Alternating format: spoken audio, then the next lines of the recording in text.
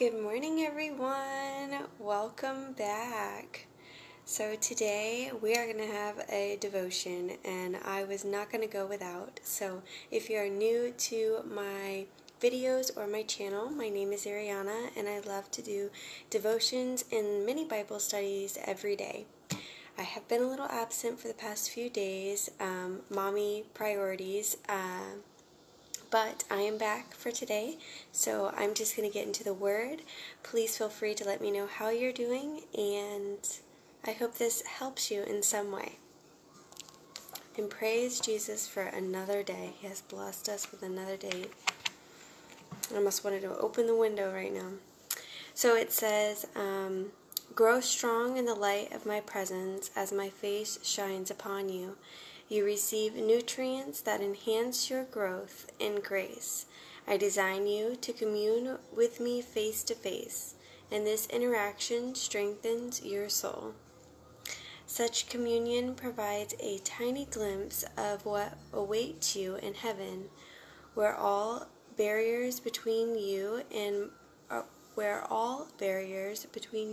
my glory will be removed.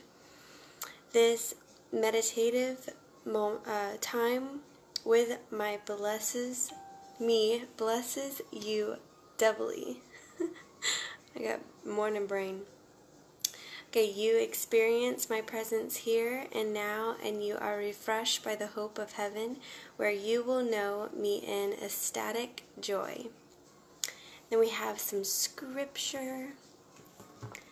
And first it'll be Psalms 4:6-9. Let's get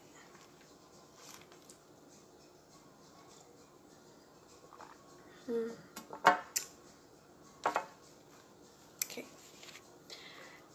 It says, there are many who say, who will show us any good?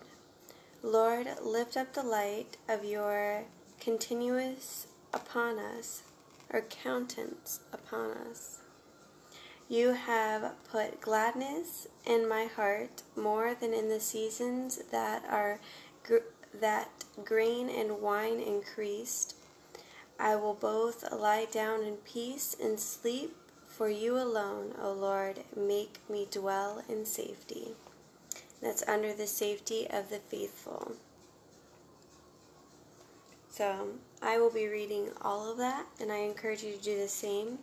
Sometimes I read these like 3 times a day, so don't ever hesitate to revisit.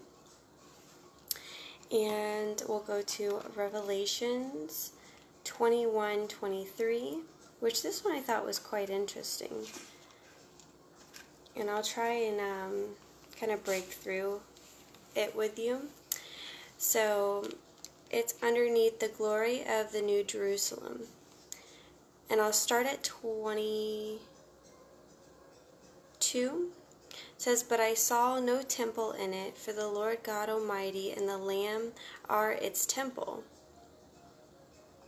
The city had no need of the sun or of the moon to shine in it, for the glory of God illuminated it. The Lamb is its light, and the nation of those who are saved shall walk in its light. And the kings of the earth bring their glory and honor it. Its gates shall not be shut at all by day. There shall be no night there, and there shall bring the glory and the honor of the nations into it. But there shall be no means enter it anything that defiles or causes any aberration or a lie, but only those who are written in the Lamb's book of life. So to break this down very easily, make it simple, this is talking about going to heaven and how it's not going to be like night and day. It is where God makes everything perfect, and only through Jesus do we go there. So only the ones in the Lamb's book of life. And it may have a sun and a moon, because it says it has a sun and a moon to shine in it. And obviously, heaven does not need that, but it says that there is. So, interesting. But its gates will be shut at all by day, or shall not be shut all by day. You guys, I'm sorry if I'm confusing you. But this is in Revelations. So, again, that one I'm going to have to study. But it's very interesting. And it just is basically talking about how Jesus is the light, and we can only go through him to get to heaven. So one more devotion. I've been so frazzled brain, so if you are a mom out there, are you with me?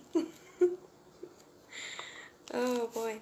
Okay, so this one was really empowering, I guess you'd say.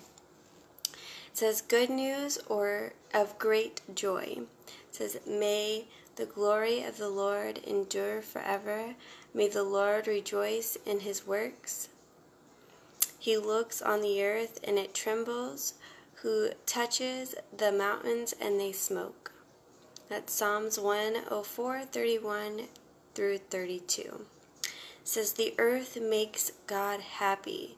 He enjoys his creations.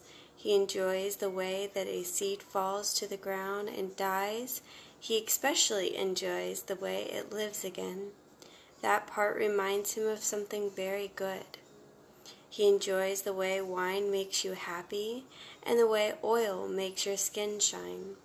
He enjoys the way that the earth continues to fear him. The earth trembles at the glance and the mountains smoke at his touch. Isn't that incredible? The God that terrifies the earth every day is your God. Consider his power throughout the day. Consider the many ways in which his power is seen in the force of nature.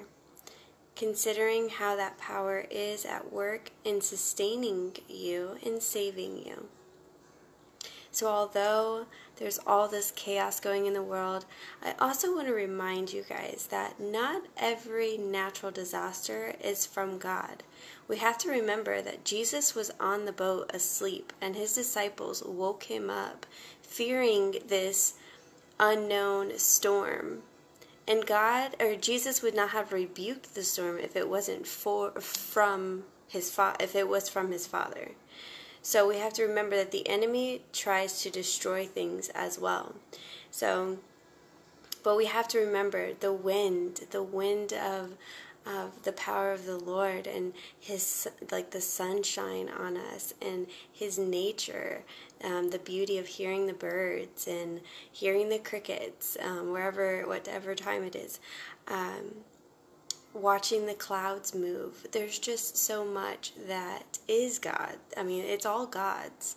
So remember that he's sustaining you. He's breathing life into you daily. And it's just a beautiful thing. And before I go forward, I will just read just a little bit of yesterday's. It says, how countless are your works, Lord. In wisdom you have made them all. The earth is full of your creatures. And that's Psalms 104:24. It says, did you miss it? The Lord put on a show of his glory throughout your day and his countless works. The dust throughout the sunbeams, through the windows, remind us of the short duration of our lives and how we came from dust, and to dust we will return. The dog in the yard, eating all the things that he should not eat, warns us of the tendency to return to the same sins again and again. The betta fish in the glass bowl reminds us of the dietary laws set aside by Christ in favor of fellowship around the table at which he is the host. Creation, this creation, every bit of it is preaching to us. So I wanted to revisit that today and share that in today's devotion because it really is so parallel, and comes together with this one so good. So I think that's a really good message to share. And I hope it helps you. So now we're going on to the prayer of the day. It says, Almighty God, thank you for the revelation of your joy in the created world. We find comfort in knowing you this way as we stand in awe of your mighty power. Gracious Father, you have not terrified me with your mighty power, but you have been gracious to me in Christ. You have not treated me as my sins deserve, and this gives me more joy than I could ever imagine. In Jesus' name, amen.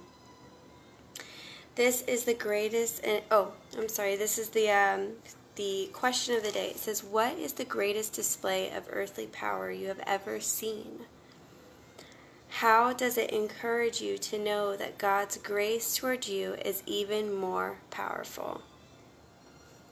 So, my friends, I hope that gives you some clarity, some joy, and a little bit of light in your little world, wherever you're at, and knowing that we really do just come from dust and we return to dust, my friends. So whatever is going on in your life, whatever trials or situations you may be encountering, know that it is only a moment in time and God is forever with us, and He's continuing to work things out, and the closer we get to Him, the easier it will be. So I love you, and I'm so glad you were able to join me today. It's been a blessing. I hope this got you off to a great start. I would love your feedback, or feel free to share to someone who's in need, and I will talk to you again soon. All right, God bless and take care.